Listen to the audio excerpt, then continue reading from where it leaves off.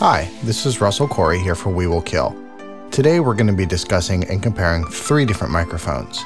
In the last 10 years, the quality and fidelity of low-cost studio condenser microphones has skyrocketed. But how much of a game changer are these mics really? And can they hold their own against higher-priced counterparts? One of the best reviewed of these low-cost condenser mics is the Spark from Blue Microphones. It's an entry-level $200 model in Blue's condenser lineup. Today, we're going to put the modestly priced and increasingly popular Spark toe-to-toe with 2 industry heavyweights. The venerable and ever-present Neumann U87, which retails for around $3,200, and the Sennheiser MKH 416 shotgun microphone, which retails for about $1,000 and is an industry standard for film, TV, and voiceover.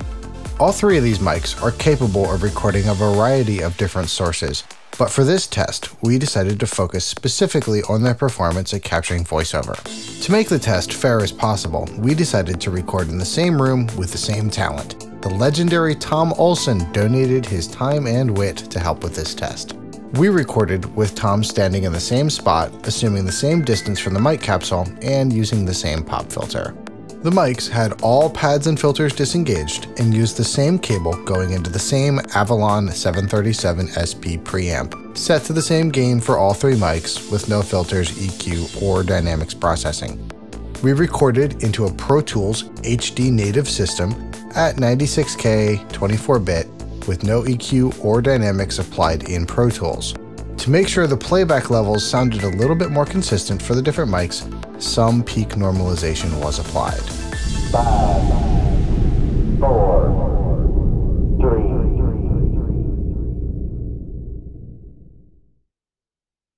3. In West Philadelphia, born and raised, on the playground is where I spend most of my days.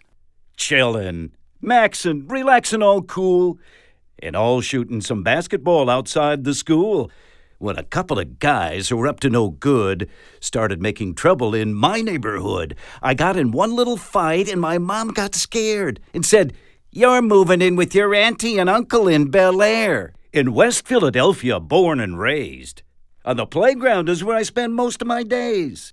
Chilling out, maxing, relaxing all cool, and all shooting some basketball outside of the school, when a couple of guys who were up to no good started making trouble in my neighborhood.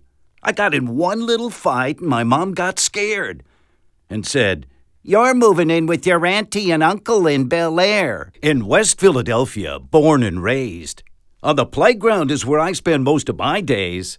Chilling out, maxing, relaxing all cool, and all shooting some basketball outside the school, when a couple of guys who were up to no good started making trouble in my neighborhood. I got in one little fight and my mom got scared and said, "You're moving in with your auntie and uncle in Bel Air." 3 different microphones, 3 very different price points, but surprisingly close in overall perceivable sound quality. We were pleasantly surprised by just how favorably the Spark compared to these industry standard mics. We're blown away at how well it compared to the vastly more expensive U87. All 3 mics have a frequency response that adds presence to the upper vocal frequencies, qualities which we felt could be heard most on the U87 and the Spark models. Unlike the Neumann, however, the Blue has a detectable dip around 200 Hz, giving it the appearance of being slightly brighter than either the Neumann or the Sennheiser. We definitely like the sound of the Sennheiser and could hear it accentuating some of the lower tones in Tom's voice, but felt perhaps it would sound better on someone with a lower timbered voice, like your typical movie trailer announcer or James Earl Jones. So, our verdict.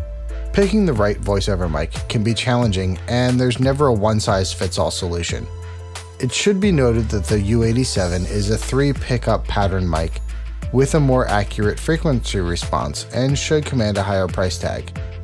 But given the $3,000 price gap, which mic gives the most value for the money? Based on what our ears are telling us, that title goes to the Spark. Sure, the Neumann is technically the better engineered microphone, and the Sennheiser sounds great on the right voice, with the added value of doing kind of double duty as an excellent on-camera mic. But when it comes to picking a mic strictly for voiceover that packs the best punch for the money, Yeah, we like the $200 Spark. We like it so much that we've been recommending it to many of the voiceover talents that we work with. If you have a larger budget, we honestly feel like you'd be better off spending it on a really nice preamp like the Avalon 737 SP, as it's going to make more of a difference in tailoring your individual sound to your liking. Thanks for checking out our microphone shootout. Let us know what you think in the comments, and give us a thumbs up if we helped you out. Subscribe to our channel and stay up to date on our future videos, and follow us on Twitter @WeWillKill.